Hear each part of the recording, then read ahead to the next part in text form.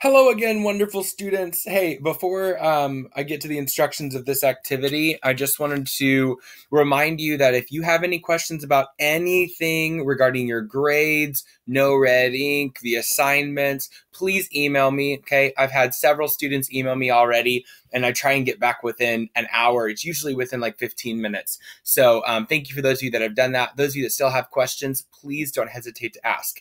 So for today, you should have already completed the EOC preparation question number 4. Make sure you do turn that in on Google Classroom. I will be grading that this weekend.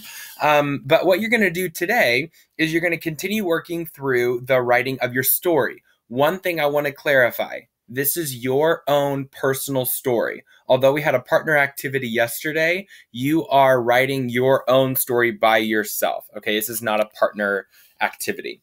So today, you're going to start by completing this pre-writing activity. Notice that I give you a due date for your first draft of your story, which is this Friday, and you'll have time to work on that story every single day. What you're going to do for this activity is you're going to start by just describing the best story that you've ever read, watched, or been told. It can be a family member that's told you a story, maybe your grandpa or an uncle. It could be a movie that you've watched or your favorite book. Whatever it is, I want you to just describe it.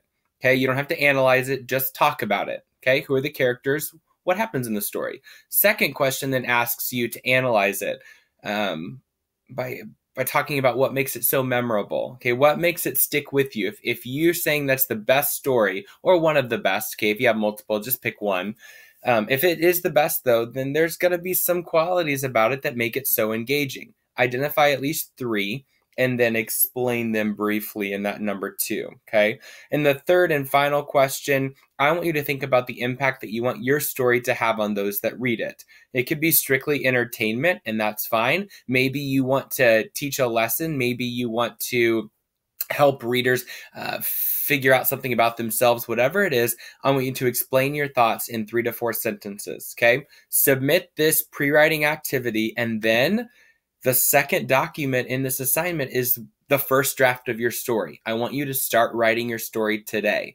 Okay, you do not have to start at the beginning, though that's what I would suggest, but you need to start writing the actual contents of what your story is going to be in this document. Please don't do it anywhere else because there's no guarantee that I will have access to it. So if you want it to be graded, which you do, then you need to make sure that you write that first draft of your story in this document. You'll use this throughout the week to create that first draft of your story, which you will submit on Friday, okay? Every day we'll have a little activity to do with your story, so you're not just spending 50 minutes writing a story. But the goal is, by Friday, to have your story done and turned into me so that I can take a look at it over the weekend. And then next week, we will share stories with, trade them with your classmates, and we'll edit them and revise them and submit the final draft by the end of next week.